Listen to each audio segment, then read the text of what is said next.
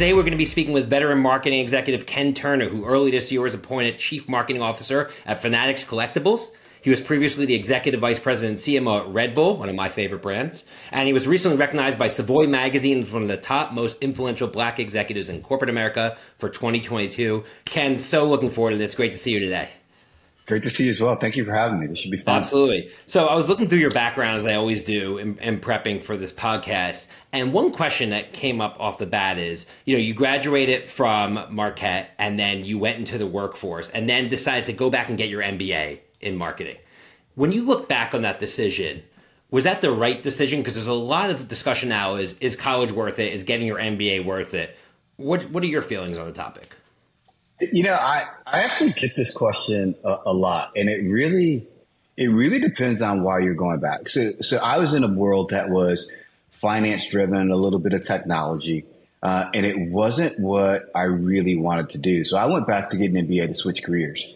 It is difficult to switch careers or switch functions in your current organization if you are a specialist in something. Right. And so it was almost like a reset for me. Right. What I tell people is if you're going back to get an MBA to do the things that you're already currently doing, it's probably not a good idea to do it. Yeah. Even organizations recognize it's probably not as necessary. I would tell you, like some folks will say, I went to Northwestern and Kellogg is recognized as one of the greatest marketing schools in the world. Absolutely. I didn't take many marketing classes. I took more organizational behavior and finance classes because all the marketers that I knew said, whenever you go to wherever organization you'll be, they'll teach you marketing. So it's not necessarily about the education. But if you want to switch careers, I'd say the other thing, there's three things. The second thing is the network's phenomenal. I've met some of my closest friends by kind of doing the MBA and going back to school. And the third thing is the network continues to be amazing. So having kind of a Northwestern MBA or whatever it is, network of folks you can tap into, not necessarily for work or jobs, but just to have an education or to talk to folks about things. It's pretty cool. If I had to do it again, someone asked me this before, I probably wouldn't do it. I probably, knowing what I know now, I probably would have started in marketing and probably not done the finance. But you didn't know what you know now, and it's exactly 2020 hindsight. Exactly. That's a great point. Yeah. And what's interesting is when you were at Kellogg and you started there, it looks like in 2003, and it makes sense to me that you wouldn't learn marketing because I doubt the professors would have been able to prepare you for the change that was about to happen over the next 10 to 15 years in digital. I mean, in 2003, Facebook was barely invented. There was no YouTube. There was no iPhone. All the things that shape modern culture and modern marketing didn't exist yet. So anything you would have been taught probably would have been dated by the time you got out and actually got into the real world, especially for brands like Red Bull, where you would later work, which is one of the most progressive marketers really in history. Yeah, for sure. I mean, that's a long time ago. Thank you for reminding me that. Yeah, exactly. We're going way back, and then we'll work our way to the future. So, and then I would tell you though. Sorry, not to interrupt you. I would tell you though, in 2000, 2003, if you remember, like those were the years of consulting and investment bankers. Like everyone wanted to be on the street. Like everyone wanted to either be on the street or in consulting because that's where the opportunities. I mean, that was right before kind of the mid like 2005, 2006, where all of a sudden the job market wasn't as good, but it was right before that. And so it was like one of those things where everyone was like, oh, hey, let's do a little bit more of consulting and let's do a bit more of banking. And so no one was really talking about marketing in the way that we talk about it now. Experiential marketing that you see at Red Bull, that wasn't a thing. No one was really doing that. Yeah, it was about big budgets, big advertising budgets. Well, because it was before the internet took off as a mainstream consumption habit. So the only way brands could build their brands by running 30-second spots. So the notion of 30-second spots marketing didn't exist, And freestanding inserts, like you remember those promotional things. Yeah, right. And then the mailing, like so you get the little things in the mail and the snail mail. Yeah. Yeah. So those were the marketing levers of the day back then. Yeah. And so after Kellogg, you ended up spending 10 years at SC Johnson, obviously one of the preeminent CPG companies in the world. And it definitely is a common theme at the Speed of Culture podcast where we speak to people who are in prominent positions like yourself, who cut their teeth, got their chops, so to speak, at a large CPG like Procter & Gamble or SC Johnson or Unilever. Why is going that path sort of right out of getting your MBA right out of school a good one? What do you learn from working as a CPG that's applicable to other things you do? Yeah, we talked about it a little bit earlier. You kind of learn what you don't know. Like you Right. don't know what you don't know. And going into a CPG organization that has some tradition, it helps you to understand that. There's probably three things I would say I learned from working at SC Johnson. One is process. I mean, SC Johnson is probably 150 years old right now, and Yeah. you don't get to be a fifth or sixth generation organization without having some process and some clarity with respect to what it is you want to do. So process it doesn't exist to slow you down. It's there to make you more efficient. So how do you get through things and do things with impact?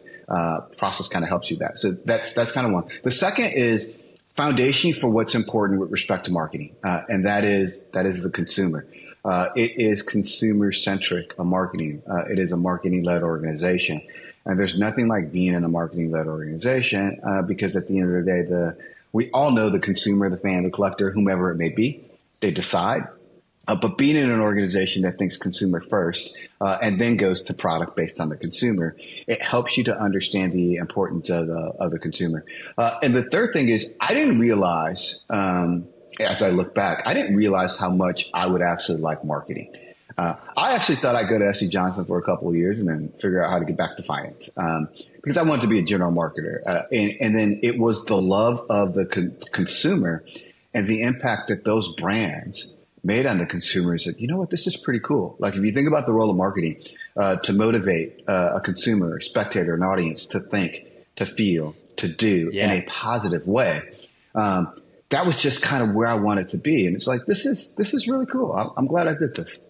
Yeah, I mean, I'm always asked why I love marketing so much, and I just love the notion that you could dictate another human's behavior through strategy and through delivering on their unmet needs. It's just a lifelong challenge to be a great marketer. You never fully succeed. There's always more to uncover, more insights to cover, more consumers to learn about and impact. Yeah, and it's I always tell people there's so many different ways to get to a point in finance, which I mean I still love Excel. There's an answer, right? There's an R squared, there's a regression. And marketing, you have an opportunity to explore, to do something different, to reach the same point, exactly as you said, to motivate consumers' behavior, which is really, really cool. Absolutely. And one company that has really been incredibly effective at motivating consumers' behavior is Red Bull, who really invented, in my mind, the energy drink category. When you joined Red Bull in 2015, they had already kind of rose to dominance, and you joined as director of marketing and worked your way up to CMO. You know, when I think of Red Bull, I think of lifestyle marketing, and I think of a company that really sort of embedded their entire strategy around the notion of extreme, right? And they just owned extreme across the board. When you joined, that strategy was kind of off the ground, but I imagine you were tasked over your career there as you progressed with kind of expanding that. How were you able to do that, and kind of what were the handprints that you left on Red Bull during your time there? Red Bull's a great organization. It's one of the best, if not the best, that I've ever been associated with. When the organization called me, I was working on Ziploc. I actually thought it was a mistake. Hey, you got the wrong person.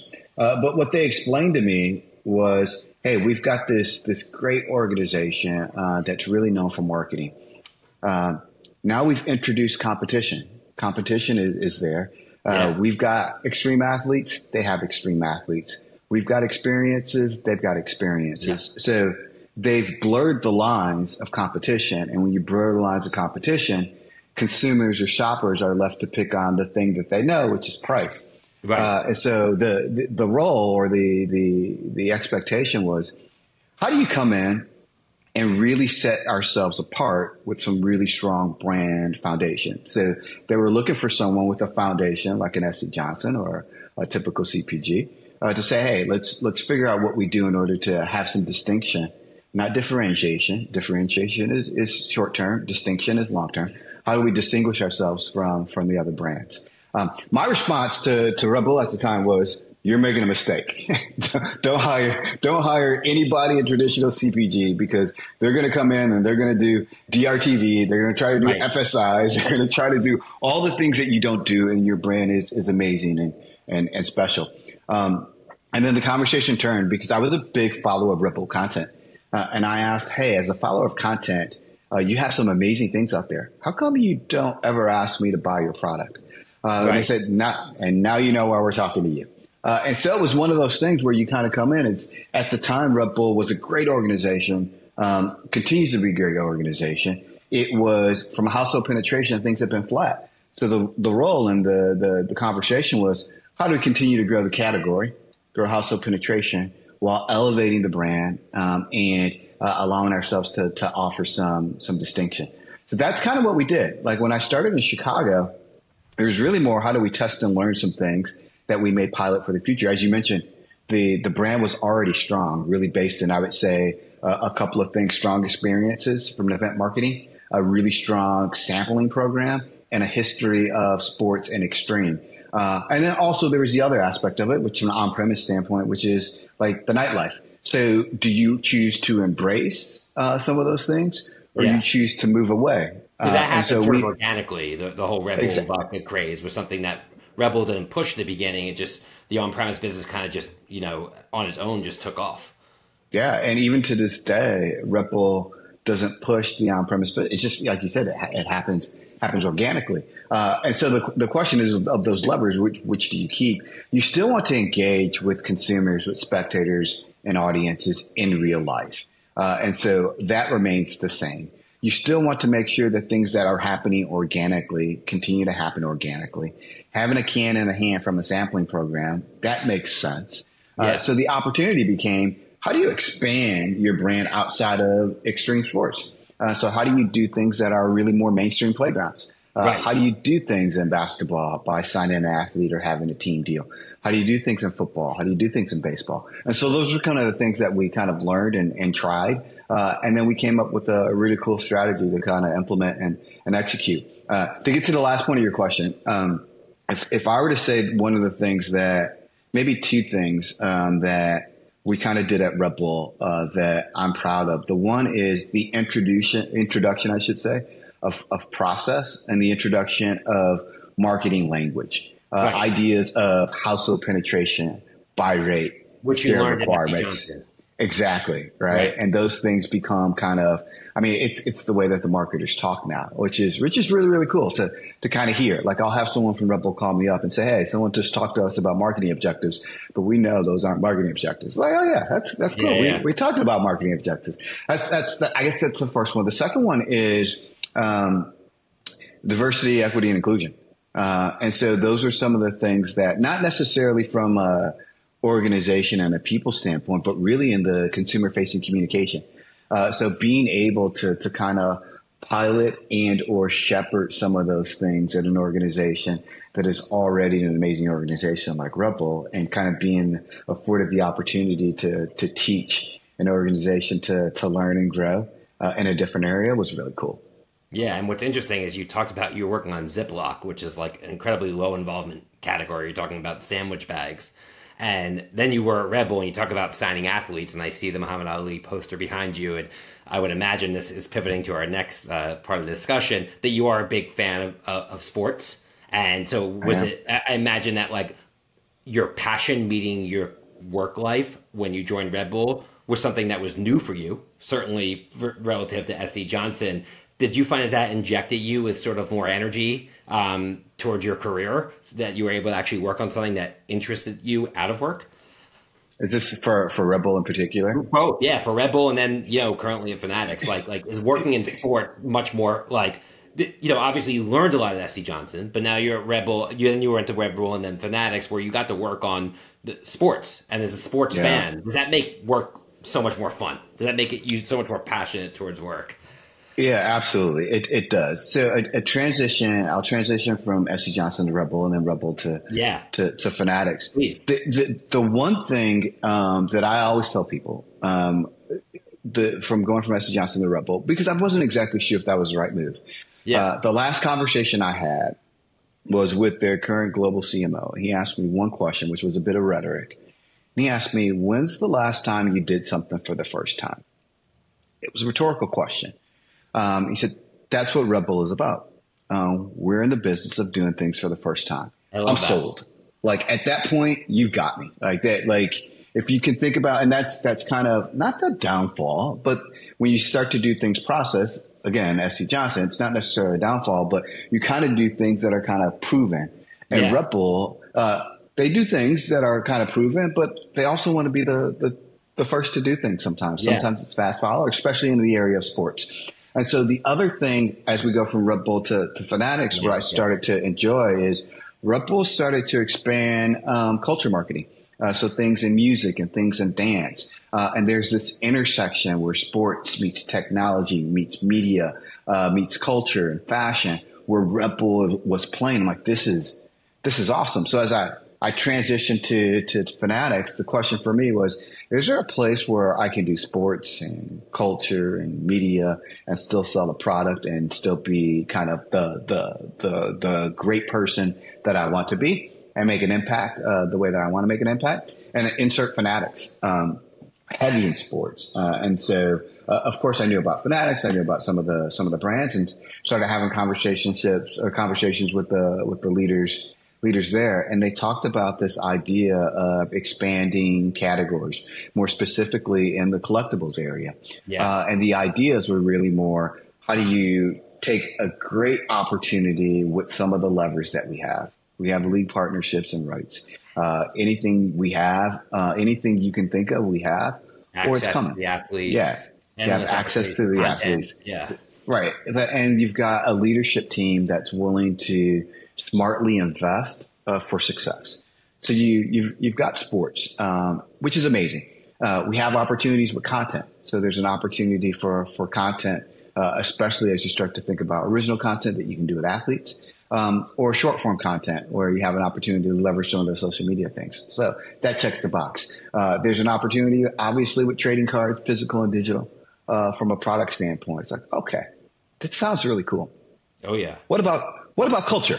It's like, all right, well, there is a place where sports, this is the words from the folks in Fanatics, there's a place where there's an intersection where sports meets culture, meets fashion, meets content, meets technology. Music and too, that right? could, and that could be the future of Fanatics. Like, this is perfect. Like, so to be able to get into an organization like Fanatics, at kind of what I'd say the ground floor in a business like Collectibles, where we have an opportunity to have an intersection of all those things, as you mentioned, culture, meaning music, dance, entertainment, sport, fashion, as well as technology, all wrapped up in a product. It's like, it was one of those things it's hard to pass up.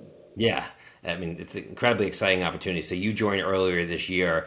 What was the most surprising, as CMO of Fanatics Collectibles, I should say, what was the most surprising thing you learned about the organization more broadly since you've been there, where you didn't think it would be something that you'd be able to lever, and since you've been there, you're like, oh, wow, this is actually here that you hadn't thought of? The people, actually. It is like, I've heard two different analogies when you describe the leadership at Fanatics. Yesterday, someone called the leadership a Delta Force. The other analogy I've heard was it's like the Avengers. Like, seriously, like walking through kind of the hallways, it's like a who's who in senior leadership. Yeah. Everyone's so humble. Everyone's done so many different things that it's an opportunity to really kind of learn and digest. When you're a CMO, what you're used to is being the one who kind of educates and teaches, and you've got some folks that you want to mentor. The peers, like, there's a lot of big fish who are very humble, and they know so many things. Some of them have been in sports, some of them not been in sports. And so being able to kind of work with these folks and to assemble with these folks, if I can use an Avengers reference, it's been really, really cool. Something I actually didn't expect. I also didn't expect the humility that the organization has. The passion for sports and the ability to leverage sports was something I did expect. The one thing I was curious about is, I love sports. I didn't want to get sports fatigue. And that has not happened at all. It's not even close. It's just really, really cool. I don't think I could ever get sports fatigue. I don't know if that's even possible.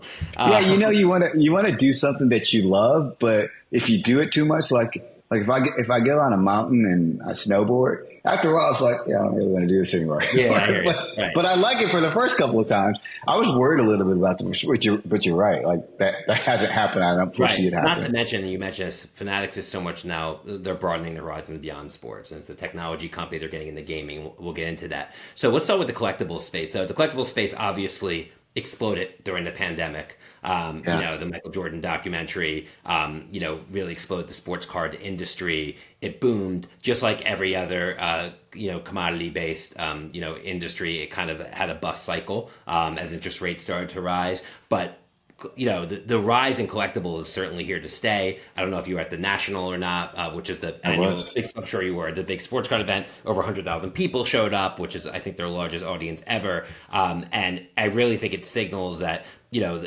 just the growing popularity of Fanatics really across all demographics is exploding. And now, you know, collectibles has gone from a cardboard, you know, card to going to where we went through an era where there was limited edition, numbered collectibles, autographed, there's patches and cards, and now we're going to a world where things are becoming digitized, and we have NFT level collectibles. And as you mentioned earlier, Fanatics has kind of put together this incredible mix of assets, whether it be access to athletes, licensing, you know, the whole NFT platform that you have with Candy Digital. And it's really, I would think, a marketer's dream to take a category that has had some success, but really sort of a highly fragmented group of players that weren't well capitalized. And here comes Fanatics, where you probably have an opportunity to really reinvent the category of collectibles for the new generation.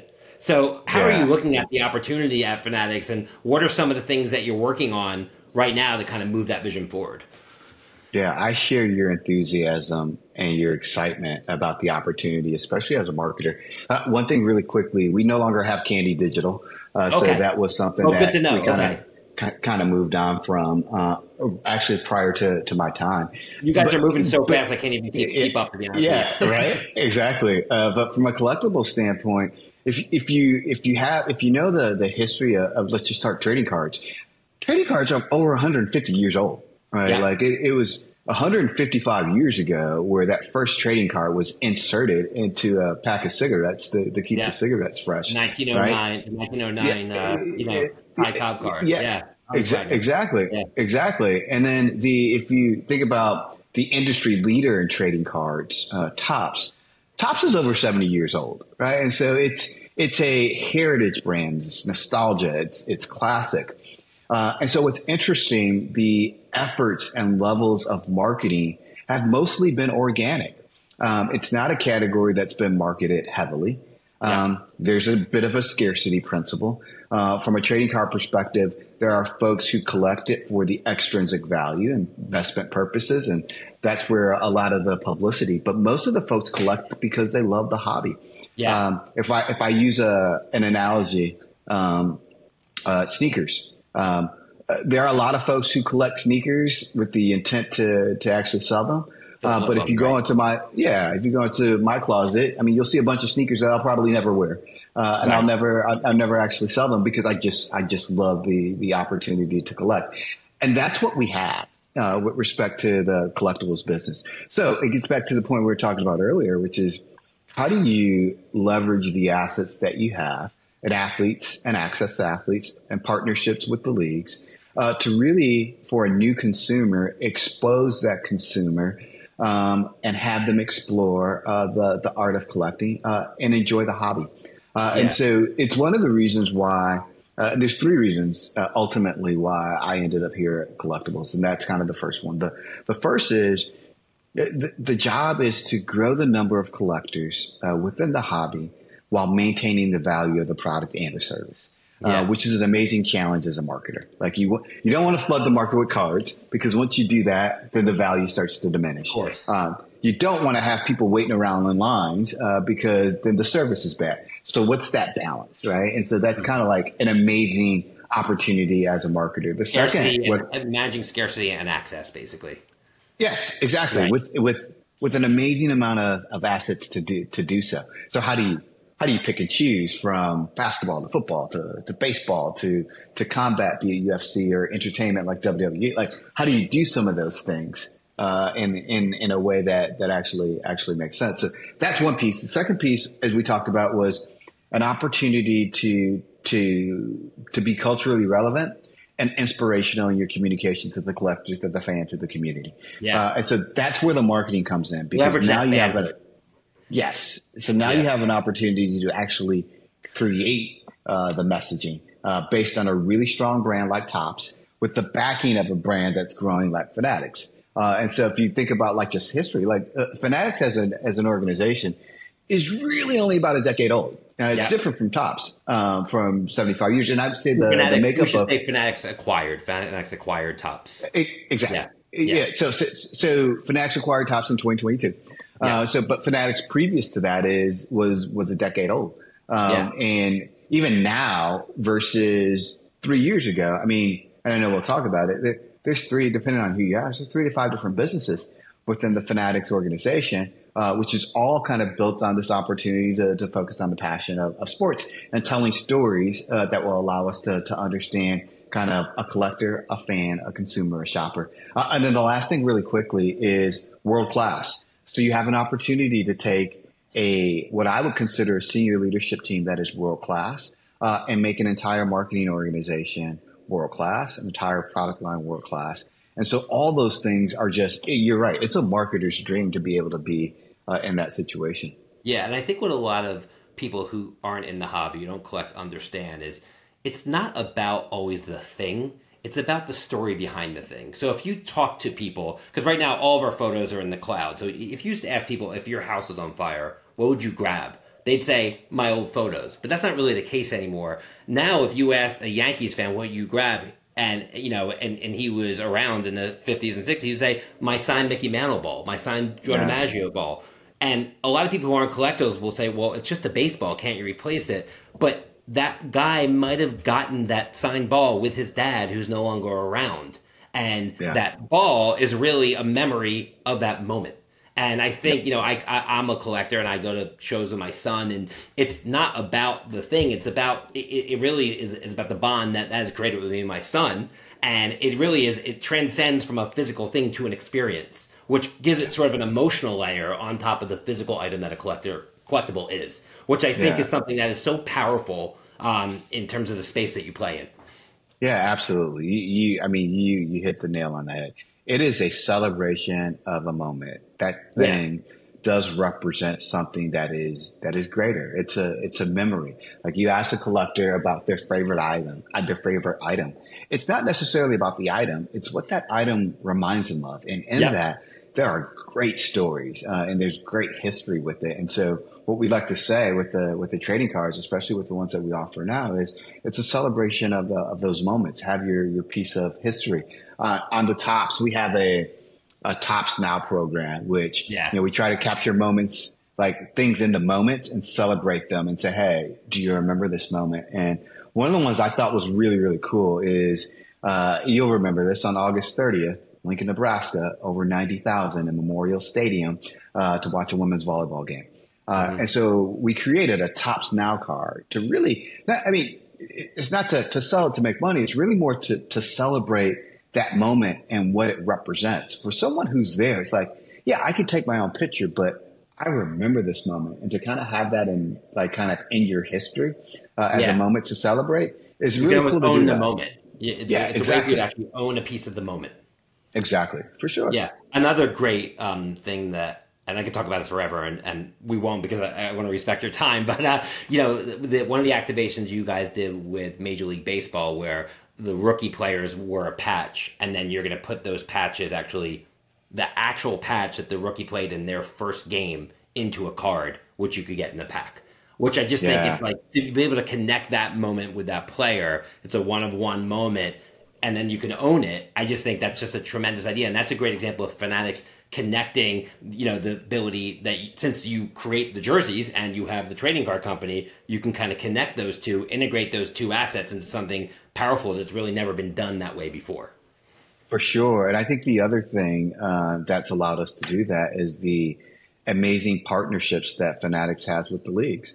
So with Yeah. the relationship with Major League Baseball, the relationship with Major League Baseball Players Association allowed that to happen. I didn't realize how much of I'll say, quote unquote, controversy of what is the actual rookie card was Yeah. until I joined Fanatics. And then when we started to talk about putting this rookie debut patch, kind of for the one time that player makes it to the major leagues and they play in the game, it was kind of like overwhelming. The feedback is now we've ended the debate It of what rises the above true all rookie else, card right? is. Yeah. And so it's to see kind of the reaction of the industry, of the collectors, of the hobby, especially those in baseball, to say, wow, this is amazing. I got to have that card. I got to have that moment, especially for their players and the ones that they root for. It's been really cool to see that. Yeah, and when you talk about the merging of Fanatics into culture, there's also kind of a rising sector of trading cards and collectibles for non-athletes, Mm-hmm. whether it be musicians or whether it be comedians, you name it. Is that an area that you guys see a lot of growth, even entrepreneurs? Do you guys see a lot of growth in that area moving forward? Is that an area you also have your eye on? We do, for sure. And so in one of the brands that we Fanatics did acquire was a brand called Zero Cool. Very cool, yeah. And Zero Cool has been focused on kind of culture and entertainment. So there are things that are non-sports that we do right now, such as we'll do Star Wars. So Topps has Star Wars cards, as well as, if you remember Garbage Pail Kids, those are Of still course. around. So we do those as well. But also there is a mixing of sport, culture, entertainment, music, and products that we have right now. So this week, actually, we released this product called Allen and Genter.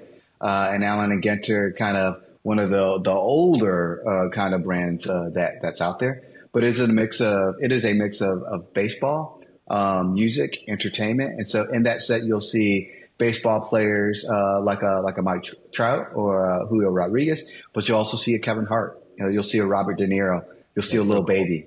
Yeah, it is really cool to kind of have And it those. extends your market as well.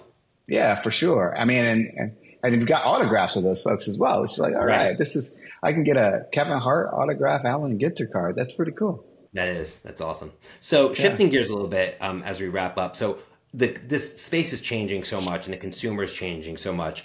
What do you do personally to kind of keep your finger on the pulse of the consumer so you are able to jump on any new emerging trend that pops up in such a dynamic business like Yeah. Fanatics? I actually started, what I'm going to tell you, I actually started this in my time at SC Johnson. Someone gave me the advice. You almost have to have your own selection of a focus group of folks you can tap Yeah. into, because they will know things before you know things, because you Yeah. spend all your day kind of doing the things that you do. And they spend all their days doing the things that you want to motivate them to do. And so having kind of like that personal group, that personal focus groups, especially in collecting, allows me to kind of understand the collecting aspect of it. And then from a sports standpoint, there's no shortage of opportunities Yeah. to learn a little bit about sports, and you name it, there's an app for it. And so for me, it's really more about how do you set up and structure your team so that they actually have the opportunity to understand kind of the way that the wind will blow. Like perfect example. I don't know, maybe you would have done it, Matt, but 2-3 years ago, or not even 2-3 years, 2-3 months ago, would we have been able to predict what was going to happen in Boulder, Colorado, with respect to the Buffaloes and Coach Probably not. Prime? We heard Right. it, like everyone was like, oh, they're going to go 111. They may Right. win 2 games. I'll give Right. them 3, maybe 3. And now, just at least as a marketer and watching from It's all afar, anyone's talking no, about when it comes to college it's, football. it Yeah. is, yeah, exactly. It is amazing what has happened. And so having someone to be there on the pulse. And I remember being in a meeting and someone was saying, hey, we should do something with Travis Hunter. And I think someone else said, wait, who is that? And that was like 4 weeks ago, right? And it's like, Right. we kind of understand how That's things how change fast things change. so quickly, right? And so you just have to be on it. Yeah, and if you look at the story of Colorado, the reason I think it's hitting such a nerve with the consumer is it's about the underdog. You have Dion, who obviously is an icon, and then it's about family because his kids are on the team. So it really just like hits on so many different points that kind of crosses over or transcends sports even into a broader story. And that's why I think it's drawing so many people in. It reminds me of almost like Tim Tebow, how, he was religious and he brought in a whole different group of non-casual fans into Florida football. It's sort of, that's what it reminds me of. Yeah, for sure. I would say I'm a fan of Coach Prime as a marketer. And what I always like to tell people is if you watch a Buffalo's game, look at the sideline and look at the number of folks who are capturing content, organic content. Or how about the amount of glasses you sold? Unbelievable. Yeah. Like that is a very great, it is a very good marketer. So I'll look out for a deal with Fanatics and Coach Prime moving forward. I'll keep an eye on that. He's a hard one to get to. I'm sure. So finally here, Ken, I mean, you've obviously had a great career, and it's not lost to me that you put in the work, whether it's getting your MBA, cutting your teeth at SC Johnson, that gave you sort of the blocking and tackling and fundamentals that allowed you to succeed at Red Bull and then put you in a great position as CMO of Fanatics Collectibles to really be able to reinvent an incredibly exciting category. If you look back on your career, what are some of the things that you think you did right that maybe we can impart on some of our younger listeners here, so they can one day end up with a career like yours and sit in the seat that you're in? I say the most important thing, there's probably two things. One, you have to deliver results with integrity. Integrity meaning just do what you say you're going to do. It's such an easy thing, but it is so hard to do sometimes, because sometimes we don't realize we're outside of integrity. If you and I, Matt, say we're going to meet for lunch at noon, and I show up at 12:05 and I don't acknowledge it, then I'm outside of integrity. And that's such a small thing, but it means so much with respect to others. The second thing is having clarity on a couple of things. One, you have to have clarity on what it is that you want to do. Not necessarily from a role perspective, but you have to put some thought into the things that you like to do, the things you don't like to do. For me, I've had a career journal for decades now where I'm still writing in there, hey, here are the things that I want to do. So you want to be able to have clarity on what it is you want to do. You want to be able to deliver results. And I would say if there's one thing I wish I would have done earlier, it's the power of the network. And I don't think I don't think I started to build a network until someone asked me why I wasn't building a network. And this was after Kellogg. So I haven't really thought about it. Like, what's that for? Like being able to do those things early on. Number one, it's lifelong friends that you have an opportunity because you're not actually talking to them because you want something. But being able to have kind of a group where you can reach into to get advice or thoughts or even pick their brain on some things. That's been kind of a game changer for me. 100%. I can't think of many things more important in your career than the power of a network, especially at times where you're switching careers or you need help with something. That's who you lean into. And the network is also two ways. Like one thing I often find with our younger employees is they want me to call and ask for a favor of some exec I know. And my whole thing is, well, I want to add value first. You can't just take. A network is two ways. And you have to give over time as well and figure out how you can add value yourself for sure. Great. Yeah. Yeah. Well said. So Ken, finally here, is there a quote or mantra you like to live by? Is there something that comes to mind if I ask that question? Yeah, I still talk to folks about this idea of the power of one. So you never know the difference that the number one can make. It can be one team, one goal, one objective, one business, one conversation that you have with a stranger, one word, and that word can be hello. And the impact that you can make on someone's life is amazing. So I'll tell you a quick story from the National. Please. Quick story. I am in it's 100,000 people. It is like one of those things where it's like, at some point you're bumping into people. It's kind of tight and it's snug. And I remember I was in the bathroom, and I'm like, all right, this is a lot. This is my first national. I'm not sure if I'm getting out of it, but I'm supposed to get out of it. And there's a guy behind me, and we're washing our hands. The only thing he said was, hello, how you doing? I looked to my right and it was Derek Jeter.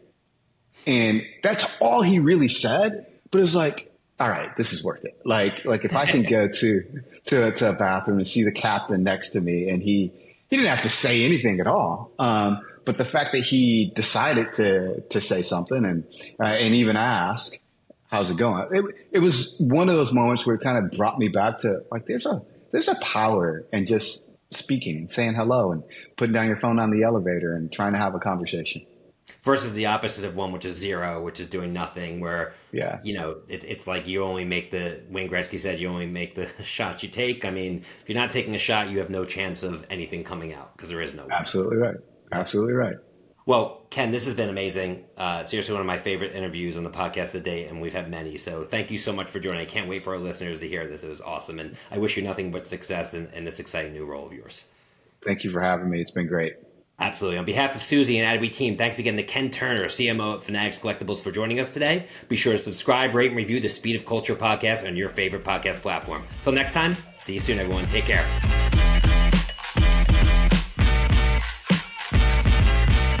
The Speed of Culture is brought to you by Suzy as part of the Adweek Podcast Network and Acast Creator Network. You can listen and subscribe to all Adweek's podcasts by visiting adweek.com/podcasts. To find out more about Suzy, head to Suzy.com. And make sure to search for The Speed of Culture in Apple Podcasts, Spotify, and Google Podcasts, or anywhere else podcasts are found. Click follow so you don't miss out on any future episodes. On behalf of the team here at Suzy, thanks for listening.